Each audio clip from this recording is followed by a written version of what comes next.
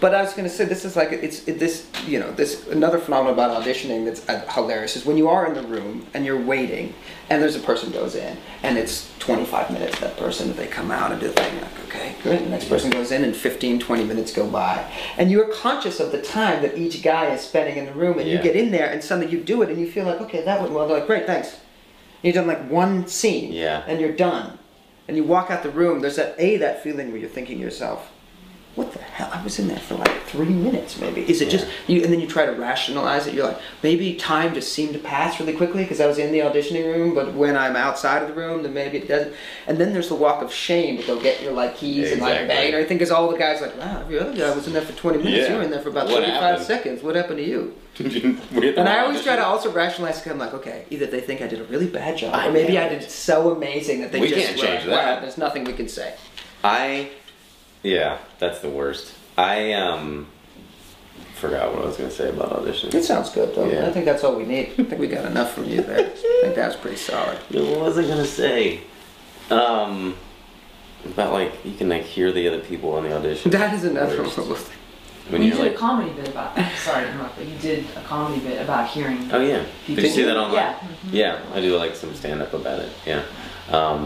About, like, people that walk in and try to kind of psych you out, you know, like the guy that comes in with like a motorcycle helmet, although he like drove his car there, you know, he's like all tussled and he's like, oh, I need to put my motorcycle down on this chair, my motorcycle helmet down on this chair because it needs its own space, you know.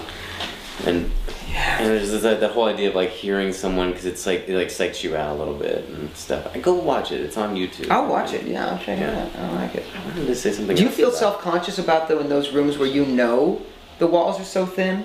Because I had an audition where it was all girls and I was the only one reading this one guy's part, and all the girls' parts were just very conversational. But they would go in the room and I could word for word hear them talking, just being like, well, Molly, I think we should go to the store and buy bread. Really? Yeah, we need some bread. Like, I'm like, I can hear everything you're saying. Yeah, and then yours is like a scream. Mine is screaming like, no, God damn it, no, please, just have mercy on me. And it's like 3 pages of like crying and screaming.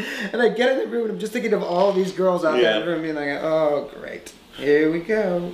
Ugh. That's the worst. But that is kind of a process of where you have to willfully be able to just shut down a certain part of your brain and say like, all right, screw it. I'm not going to be concentrating on that. I'm going to concentrate on this exclusively, which you could do with varying levels of success. I find that when, you know, people always say, oh, it's so, that actor's so brave, you know, in their work. And I find that, you know, there is a lot of bravery and commitment that it takes to when you're actually working. But I feel like auditioning, it takes so much more bravery because you're putting yourself out there for someone to say you did a good job or you did a bad job. You know, and even more so than acting. You know, when you actually have the job. When you're auditioning, you know, you can tell right away when someone is like, oh, okay. Oh, all right, thanks a lot, thanks for coming in. You know, you can tell right away, oh, that person didn't like that, what I just did, my choices, you know, and it's so, I don't know, it takes a lot more chutzpah to kind of go in and audition than actually having the job. I think it's a totally different skill set. Auditioning and then doing the work. Yeah. They're related in certain respects, but they're very, very different. And I think some people, like we were saying before, are incredibly good at auditioning and then not necessarily that great as a performer at the end of the day, and vice versa. And there are people who just absolutely can't audition but are really nice actors at the end of the day, and it's strange that is the portal that you have to walk through in order to be able to do the work. And it's almost like, you know, and they do classes where they, you know, there's classes about acting classes, then there are specific, here is an auditioning class, and the things to do and not to do. And I studied at NYU, and I wish we had audition class. We never had audition class. It's probably invaluable. I think it is. Have you ever gone in and sat in a casting office as a volunteer to read and things like that, just to see what it... See, I've always wanted and never done it. Apparently it's incredibly disturbing. No, it's I mean, it's so informative, but you also see, like, things and you realize very quickly that, oh, that actor should not have. Oh, God, he's already fucked himself. And he hasn't even started reading the lines yet. He's walked in. Yeah, you see that it's good to just kind of walk in, you know, be kind of neutral, say hi, don't try to do too much, and just do your thing and walk out. Right. You know, and I've been on the other side of the camera, and it is It is very interesting. It is very. I mean, what do you think is the number one? If you could even say this, the number one mistake that actors make when they go into it, like that you could say like, don't do this, please.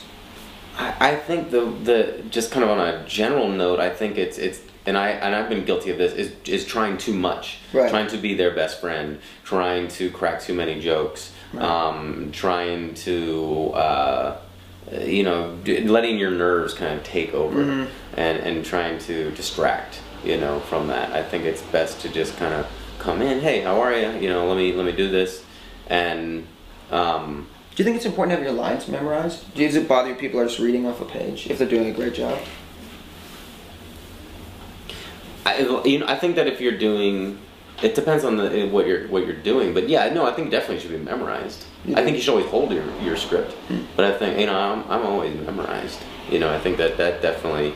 I am too, but sometimes I just feel like maybe if I was less concerned and I just went in there and just casually just held a piece of paper that just looked like a badass. Like, he doesn't give a shit. Look at him. He just walks in. And not necessarily be concerned about getting the lines right? No, that's so. No, you're getting the lines right because they're there. You're just reading them off the page. You're just not so concerned with having it memorized and like having created a performance. You're kind of just in there, just doing the thing with the reader. Well, I think at the end of the day you have to walk in and even if you rehearsed it, I think at the end of the day you got to go in and just do it with a performer. Do it with the other reader. I think that. And I've been guilty of this, just kind of like making it what here's my audition, I shaped it like this is exactly what I want to bring in, and I bring it in, and there's no life to it. Maybe I hit the beats right, but there's no life to it, Auditioning is so weird. That's another thing. I mean, you're reading with somebody who typically is not another actor. And they're like reading like this. Just reading words off a piece of paper. And then, I love you too. Why did you kill my father? Right. That's how I was going to do this scene, though, anyway. When I did that piece. I remember the one you're talking about. I did it exactly like that. Yeah. Nailed it. Nailed it.